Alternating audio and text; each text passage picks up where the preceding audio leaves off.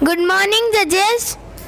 Welcome to our amazing project. Green electricity. Can you ever think of plants producing electricity? Yes, they do. In the process of plant growth, they expel some waste product via roots. Bacteria in the soil breaks down this waste product and electrons are released. These released electrons can be harvested as electricity with the help of two electrodes, anode and cathode. Anode is positively charged, cathode is negatively charged. Here I had connected one plant, then I was getting 0.8 to 0.9 volt. Now I have connected all plants in series and now I am getting this volt.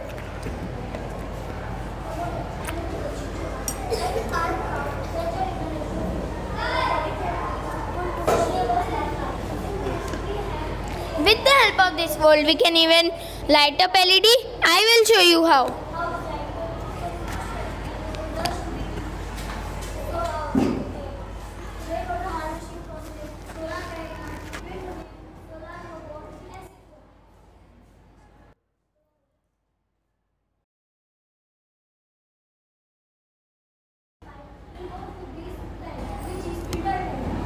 Like this.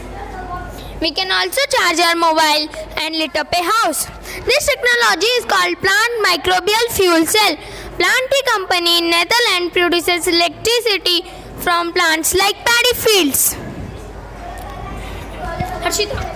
In November 2014, Planté company developed a successful project called the Starry Skies, where they lit up more than 300 LED street lights in two different sites near Amsterdam. Now it's India's turn to explore this amazing electricity source. The best part is that plant growth is not affected during electricity production. It can be made available everywhere where plants can grow. There is a huge scope in future for 24 hours electricity production. Thank you.